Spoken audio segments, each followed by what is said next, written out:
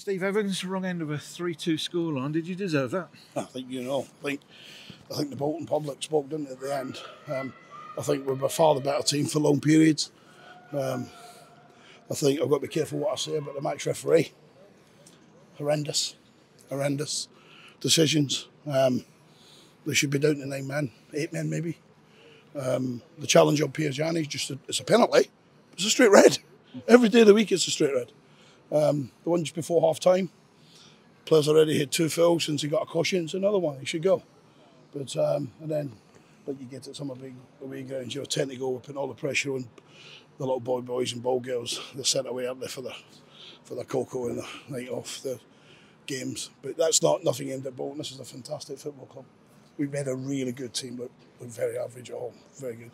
But we get nothing for it, so we have to go back and look forward to Wigan after a long trip home. But you make a long trip and you have officials like this. You know, they've got problems with VAR in the Premier League. They've got big problems if that's the standard officials in League One. It was a good response from your players, wasn't it, after going a goal down? Because that could have gone the other way. Well, listen, Dan Butler's acted like a 10-year-old, didn't he, with a challenge in the box from just a simple stand him up and send him away, and he dives in. It's a penalty. No complaints with that. Thought we'd come back in the game. We're 1-1. We're on the wrong end of some real poor decisions. And then we give a poor second goal away as well. So all 3 goals tonight are highly avoidable, you know, individual errors. You know, second one, Luther said he gets blocked, but shouldn't get blocked. We've been around the block too long to say he gets blocked, and you're away at Bolton. And the third one is all starts. We should just let Jordan Robertson just lay it simply to Sweens, and he does it. He tries a difficult ball, they cut it out, and within 2 passes they're through and go. The defending now, is that becoming a problem? No. 3 goals all from... Well, it's a problem you do what Butler does. That's a problem. It's a problem for set play if Luther says then he gets blocked. But, you know, our performance tonight, people look and say, we lost at Bolton. We shouldn't lose tonight. We should win the game tonight. I'll go and see him.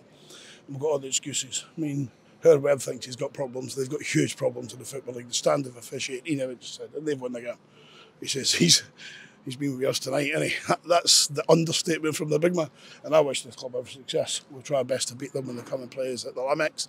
But other than that, I'd love to see them go and get promoted because they're a great club.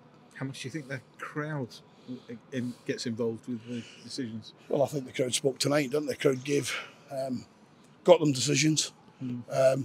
I think these are good, honest people, the Bolton public. I think they expect their Arndale to go off just before half time for yellow. He doesn't get it.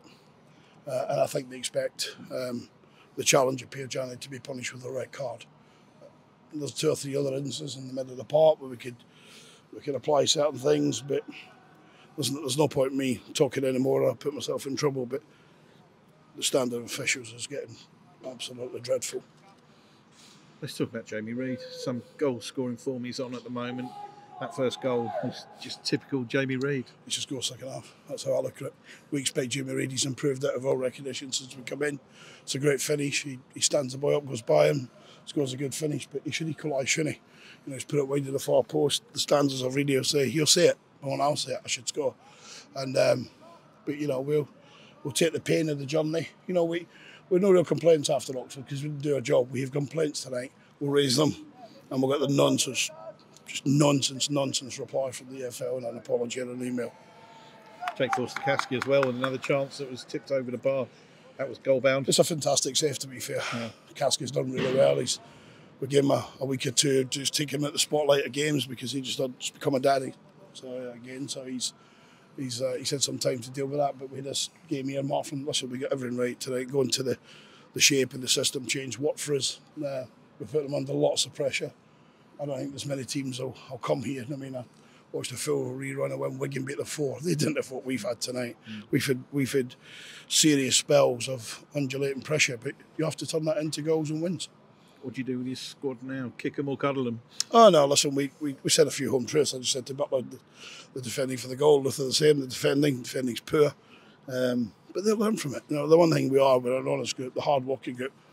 You can see the reaction walking off the pitch. They're looking at the match referee and they're all desperate to say something.